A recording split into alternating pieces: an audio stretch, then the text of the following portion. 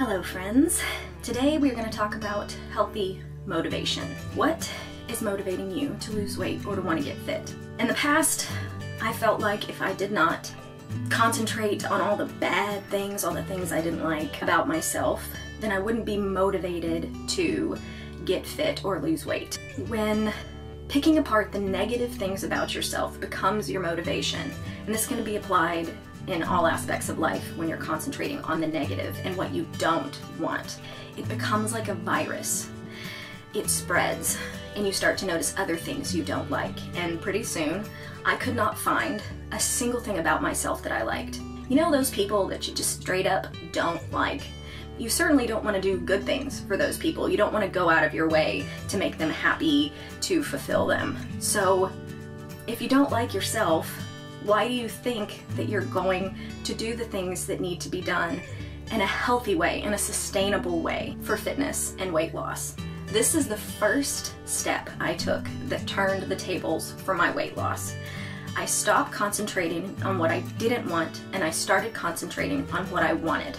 And I focused on my successes, on my progress, on the positives, on the things that I liked. That may seem really difficult right now, and I completely understand, but you just have to start out small. I think the first thing for me was my hair. I decided, okay, you know what? I always hated being a ginger. I hated being pale. I hated having freckles. I hated being made fun of for having red hair growing up. But I decided, you know what? That makes me kind of special. I'm a very small percentage of the world.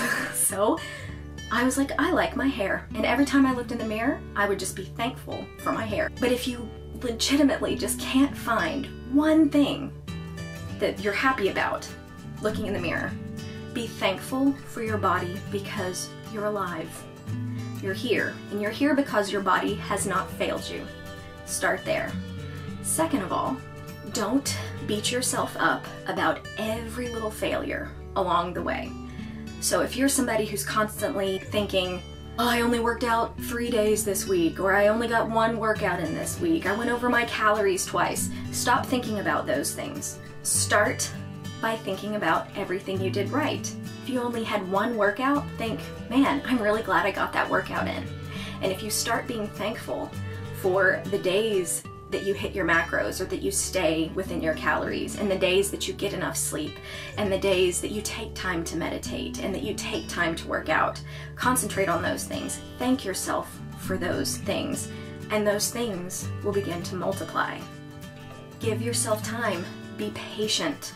The whole phrase, it took more than 2 weeks to put the weight on, it's going to take more than 2 weeks to get the weight off, has never been encouraging to me because of the fact that it was always so hard for me to lose weight. And it's like, you know, it could take 2 weeks for me to put all this weight on and then take me 6 months to get it off. So phrases like that don't help me. So maybe they don't help you. But being patient, recognizing your successes, how far you've come. Even if you've lost half a pound in 3 weeks, that's half a pound that you wouldn't have lost otherwise. Concentrate on the good. Think about what you want, not what you don't want. Picture yourself where you want to be. Don't look in the mirror and think about how much you hate where you are, thinking that that will get you where you want to go. Think about where you want to go. See yourself there, and thank yourself for each and every success along the way. Remember, your worth has nothing to do with your weight. Love and respect yourself. Enjoy life and be happy. Bye, friends.